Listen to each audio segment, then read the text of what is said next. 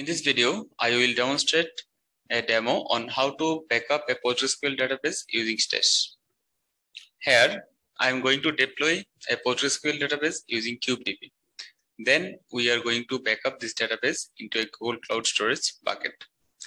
You can also manage your PostgreSQL database using manually by not using KubeDB, but KubeDB mitigates your efforts of managing the tedious and difficult task of managing production grade databases in your Kubernetes cluster. Let's jump into the terminal. Here you can see that I'm watching for pods resources of all namespaces in this section. You can also see that I have installed Stash Enterprise and KubeDB Enterprise Edition both in my computer. Now I will create a namespace demo. Let's create this namespace.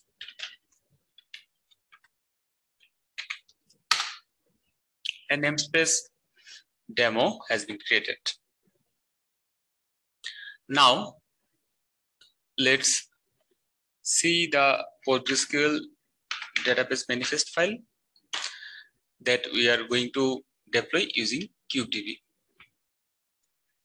This PostgreSQL database version is 14.1 and the storage type is durable, and we are requesting for 1 GB of storage here. Let's create this database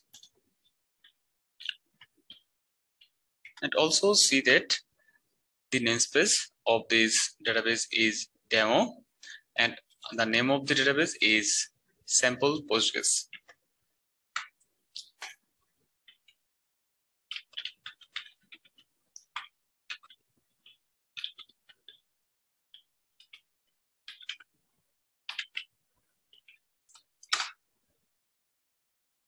This database has been deployed. You can see that a pod has been created here named sample Postgres 0 and it is in running state.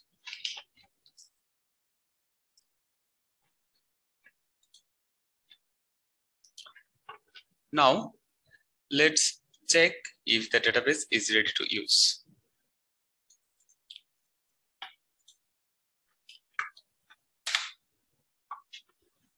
You can see that the status of the database is ready.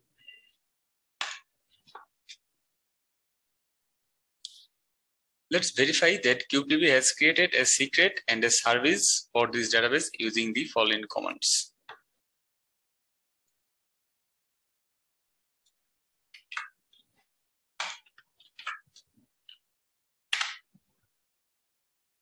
You can see that a secret has been created by KubeDB named sample Postgres auth. Similarly, a service should have created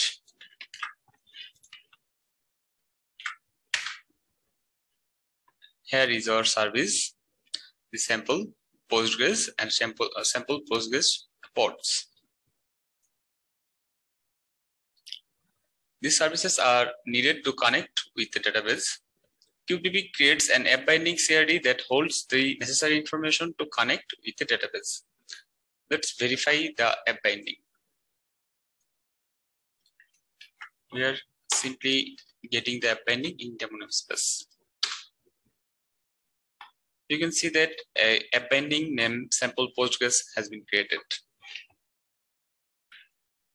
If we examine the manifest file of this AppBinding, you can see that this contains the connection information needed for Stash and KubeDB also to connect with the database. Here, the spec.clientconfig field specify the name of the service that connects with the database and the respective port number. The spec.secret field specify the name of the secret that holds necessary credential to access the database. And also the spec.type specify the types of the app this AppBinding is pointing to. KubeDB generated AppBinding follows the following format: KubeDB/Postgres. If you are not using KubeDB, you have to create an AppBinding manually for connecting with the database. Now let's exit into the pod and insert some sample data in our Postgres. You can see that the pod is running. Now let's exit into it.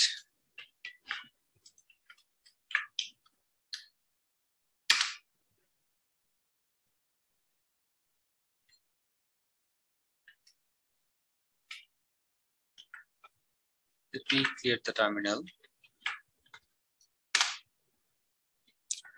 We have entered in this pod. Now let's log in as Postgres super user.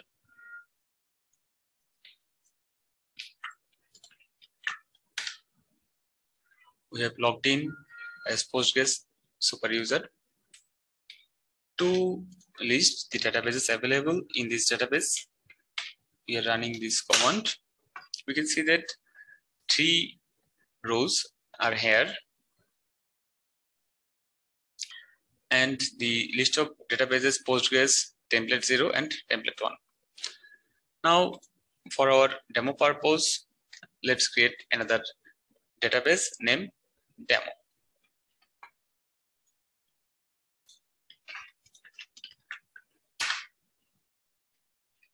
A database has been created. Let's verify that the demo database has been created. Let's run the list command again. You can see that the demo database has been created. We will now connect to this demo database.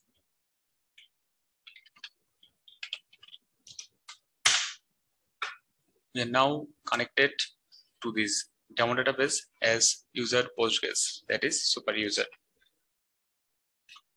We will create a sample table here named company.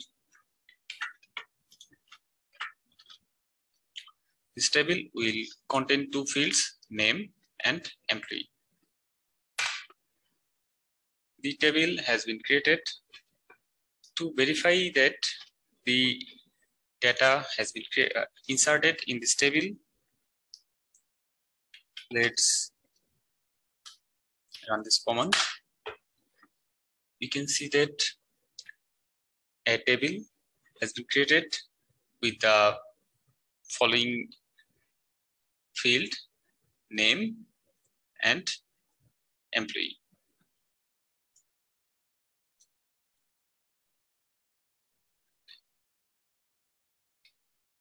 Now let's get out of the pod.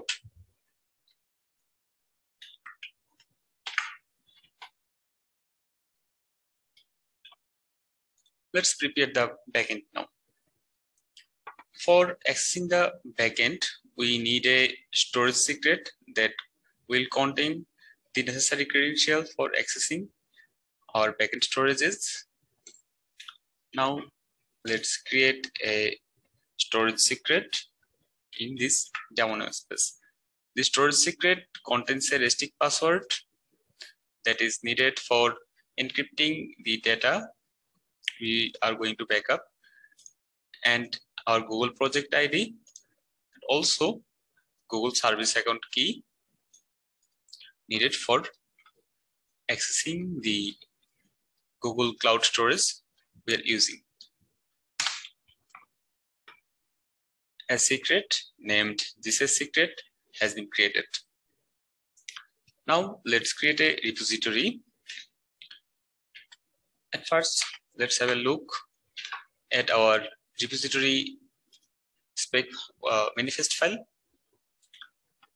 We have named this repository as CCS repo, and the namespace is demo, and we are pointing to the backend. Here our bucket name is stash testing, and the prefix or the path we are going to taking backup is demo/postgres/sample postgres, and the storage secret name is CCS secret.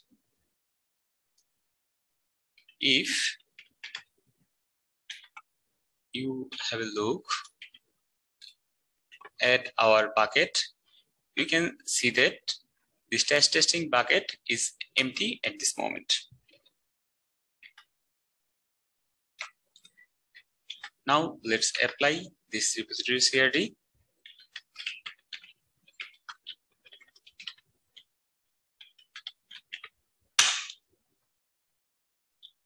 A repository named CCS repo has been created. Now we are ready to backup our database to our desired backend. Here our desired backend is Google Cloud Storage, and our desired bucket in the backend is stash testing.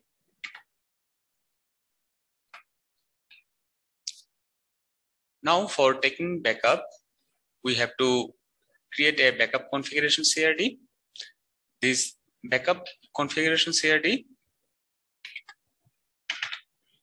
we have written here. You can see that the name of this backup configuration CRD is sample Postgres backup, and this is the cron schedule for our backup configuration. This will trigger a backup in every 5 minutes, and we have mentioned the task needed for this backup. For resolving this backup, we are using Postgres 14.1 version. So stash function for this is Postgres backup 14.0. This task will resolve the function automatically. We are mentioning the repository name here and the AppBinding needed for connecting with the database we have deployed earlier. And this we can mention retention policy here. We will keep our last 5 backup in the cloud.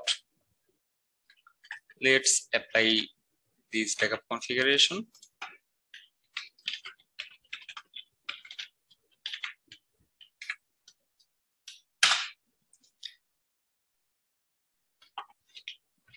Let's have a look at this right section. A backup configuration has been created named sample Postgres backup, and this is the scheduled, and this is the age, and we can see that the task name is Postgres backup 14.0. Here we are using Postgres version 14.1, so we have to mention the task 14.0 or greater. Here we can see that the repository CRD, this repository CRD name is CCS repo. No snapshot has been recorded for this repository yet. And here is the CronJob that has been created by the backup configuration.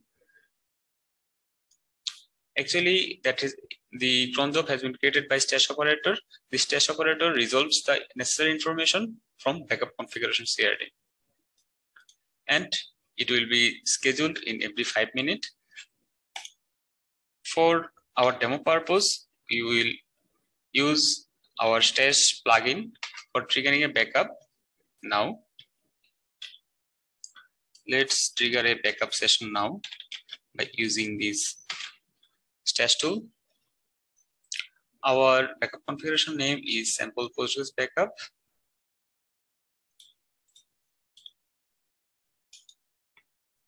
And the namespace is demo.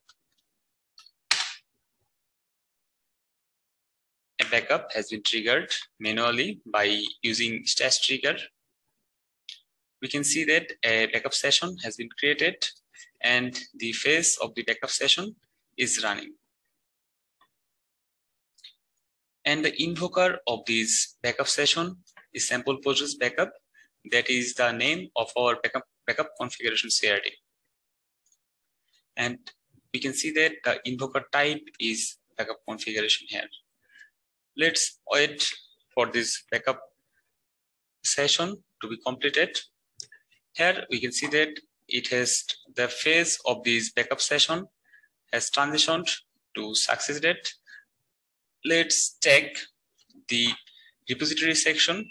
Here we can see that the snapshot count has increased to 1 and the last successful backup has been updated and integrity is true. We can ensure by this that the data is intact. Now let's check the cloud. Let's refresh this page.